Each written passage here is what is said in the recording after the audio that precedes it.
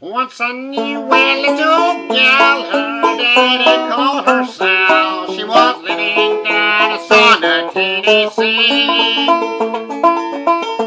She had red long wavy hair, her face was speckled there, and of course you know she was the gal for me.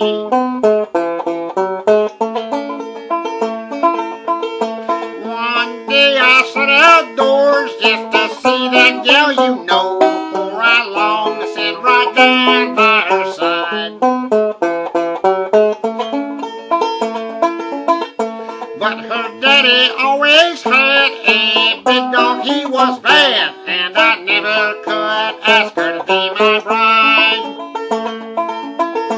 Up the path I drew at last, on the inside gate I passed, and I knew the old man's waiting inside the door.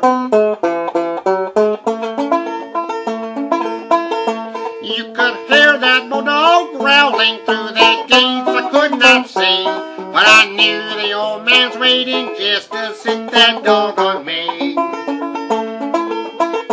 Round the corner I heard a click, heard the old man holler sick. Oh, I knew I was getting the thing I was looking for.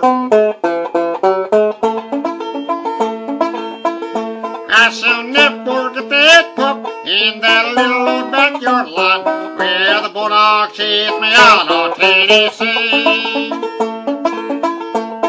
I thought of Mama dear as my pants began to tear, and my darling soul seemed almost lost to me.